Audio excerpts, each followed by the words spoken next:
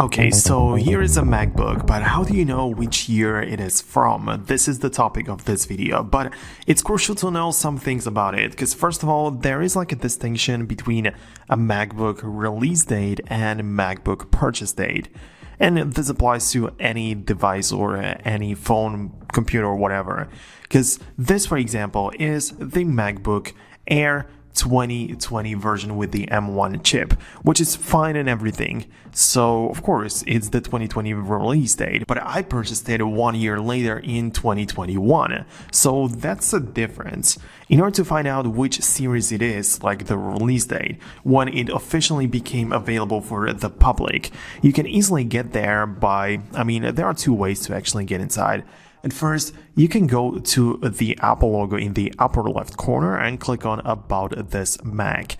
You're gonna get to like an information panel about your Mac, about the current version of the Mac OS. But one of the first things in here is the MacBook Air M1 2020. So in my case, is the M1 MacBook. You can see that it was released in 2020, like I said. Of course, I purchased it a bit later, so it doesn't tell us anything about it here.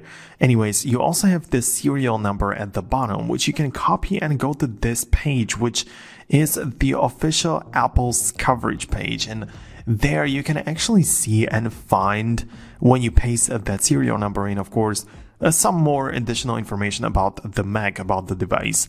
So it's going to tell you if the warranty is still there, if it's like a valid purchase date, so Apple knows everything about this device. There are plenty of more information, and of course, if you are like buying it secondhand, definitely at least copy the serial number and paste it in here to see if it's a valid purchase, because yeah, it tells you a bit more about it. But what I want to say is, whenever you paste the serial number there, you're gonna get the same information. It's gonna tell you again, it's the MacBook Air with the M1 chip from 2020. So yeah, like it's some basic information about it. So either in the About window, or if you have the serial number for some reason, you can also just paste it to this website. It's gonna be linked down below and you're gonna find out about it.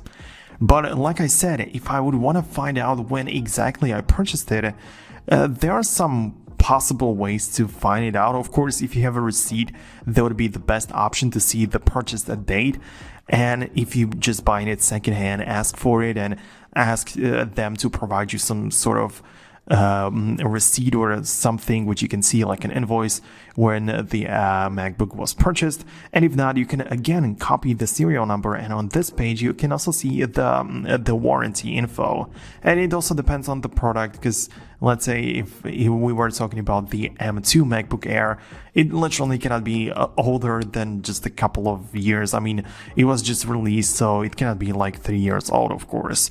But if you paste the number in here, it's going to tell you if it's if it has a valid warranty. So if not, you can expect that it was at least 2 years old, and so you definitely need to know more about it. But this is pretty much how it works. These are just like a quick tips for you to find out when the MacBook was released and when you purchased it. I hope this video helped you out. And if you'd like to see and find out the purchase date of an iPhone, it's actually a bit simpler because it's an iPhone. It has an email number. Make sure to check out this video right here, in which I kind of go and dive deep into the topic. Definitely go ahead and check it out.